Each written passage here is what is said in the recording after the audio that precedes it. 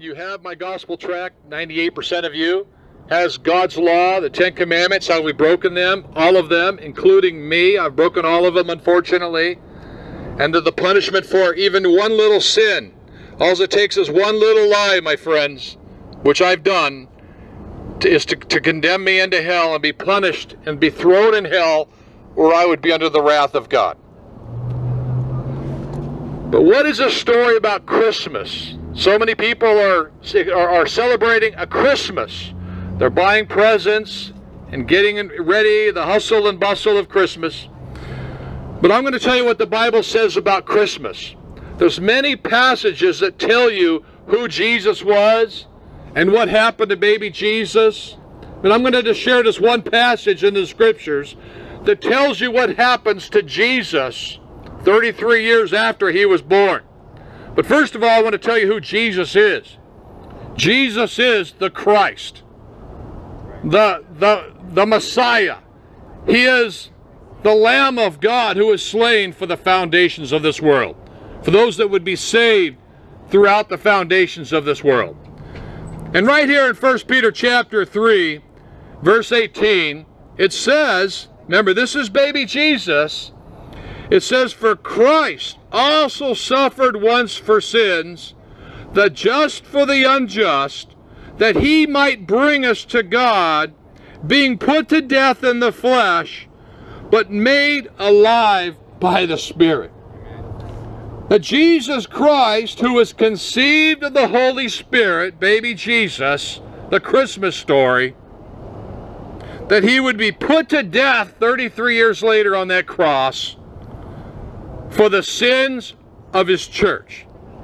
That Christ died for sinners like me, that Christ died for the ungodly, that Christ would redeem those that God had drawn to Christ, that God the Father would choose his elect, draw them to Christ for the redemptive work of the cross, that Christ, the God Almighty, would pour out his wrath and punish Jesus on that cross on behalf of the sins of the church.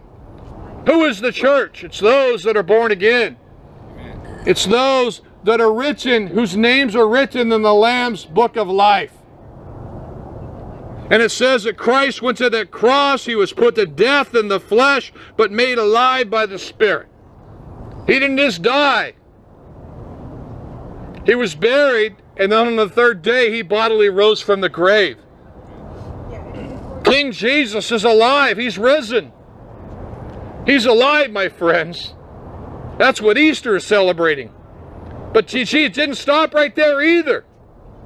Through his death, burial, and resurrection, Jesus Christ then ascended into heaven, where he now sits at the right hand of the Father.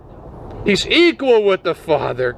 God the Father, God the Son, God the Holy Spirit, where Christ God Almighty, if you become saved, will intercede on your behalf.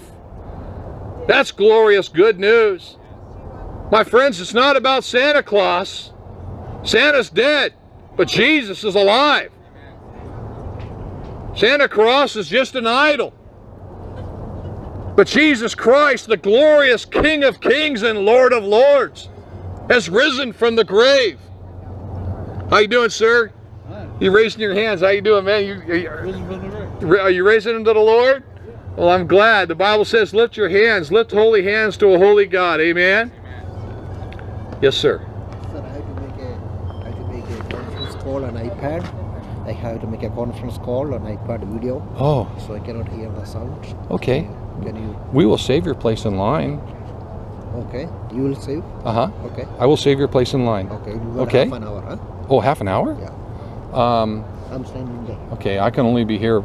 Okay, I'm going to make sure that he gets your place in line, okay? Right, Okay, sir. All right. I'll be back when Hey, would you make sure you save this gentleman's place in line? He's got to make a conference call. Is that okay? Would you make sure that happens, ma'am? Because when they open, I have to leave. It's I can't stay here and preach when they're open for business. All right? But we'll make sure, sir, that your place is saved for you.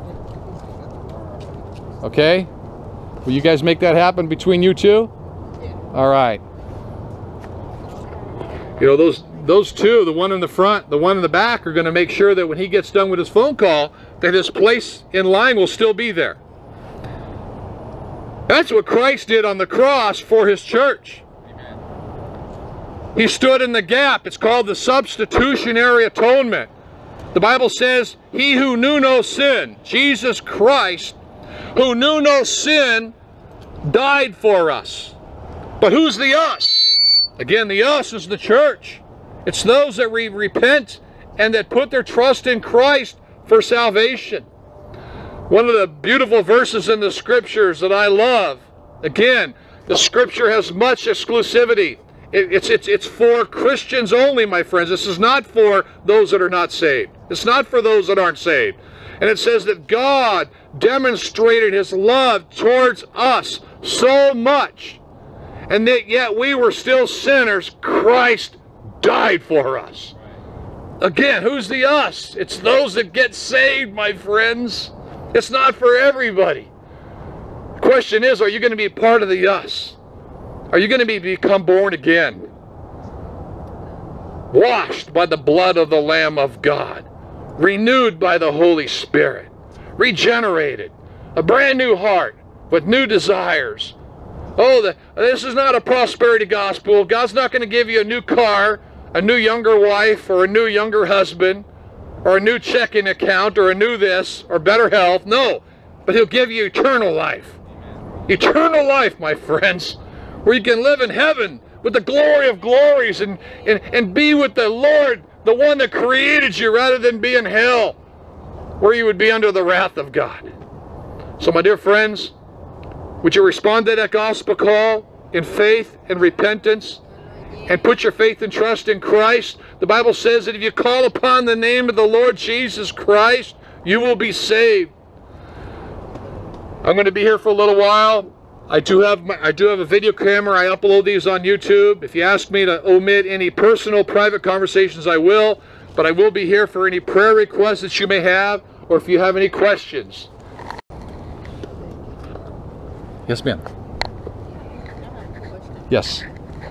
Okay, it says in the Bible that we will be brought up with him, and he will come and bring his church with him. It's called the second coming of Christ. Okay, now with that, We even hate sometimes. But the good news is, for the Christian that's saved, the heart will be regenerated by the Holy Spirit. He enables us to repent. So we're not going to stay in that sin too long. We're going to repent because we're going to be convicted.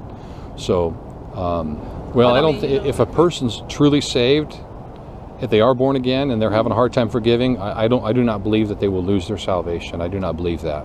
I believe in the perseverance of the saints, that Christ will preserve them all the way to the end. Okay. The truth is, because Jesus said nobody can pluck you out of my. If you're saved, Jesus said nobody can pluck you out of my hand.